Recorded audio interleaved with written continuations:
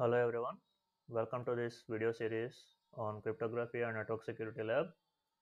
So before going to this program, like and share this video and also subscribe to my channel for notifications on latest videos.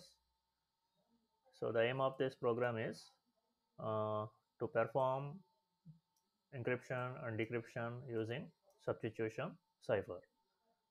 Okay, so first of all, let's see what is a substitution cipher. So it can be defined as a cipher which takes each character from the given message or string and which replaces it with a different character based on some fixed rules. Okay, so simply saying a simple substitution cipher replaces every occurrence of a character with uh, another character. Okay, so for example, if you take mm, Adam as the message, it might be converted to E C E M. Okay, so a simple substitution cipher always replaces the same character with another character which is also same. So both times, whenever A is there, it will replace A with E.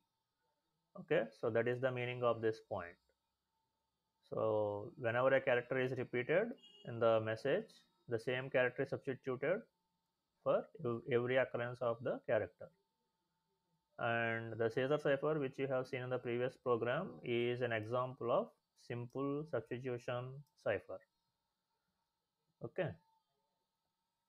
and of course, you can replace a single character with multiple characters also. That if it is like that, it is called as polyalphabetic cipher. Okay, if you are replacing a character with another character, just one character, it is called monoalphabetic cipher. If you are replacing it with multiple characters, it is called polyalphabetic cipher. Okay, just remember that. Now, uh, here is an example for substitution cipher. Actually, this is substitution cipher. I forgot to change the title here. So this is an example for substitution cipher. Anyway, let's see. So the plain text I am taking is hello world.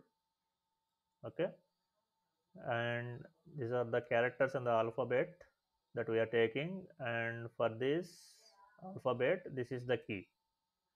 Okay, so whenever we see A in the message, A will be replaced with Z. Okay, whenever we see K will be replaced with P. Whenever we see the letter S, it will be replaced with H, and so on. Okay, so if you notice here, simply I have written these characters in the reverse format, and that is my key. So you can do whatever you want. Okay, it is not fixed that you should always take the key like this from Z to A. It is your wish, whatever you want. Now, so how does this substitution cipher work? Now take the first character H. Okay, find the index of this character H in the alphabet. Okay, and replace that H with the character which is at the same index in the key. Okay, so the character which is at the index H in the alphabet is S. Okay, so this S will go as the first character. Okay, similarly E. So find the index of E in the alphabet and find the character which is at the same index in the key. So this V will be the second character.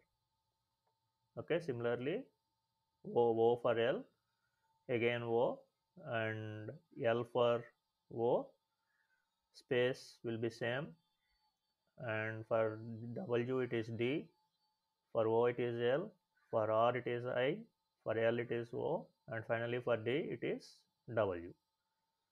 So the final ciphertext is this. Okay, so this is how a substitution cipher works. I hope you understood. Thank you.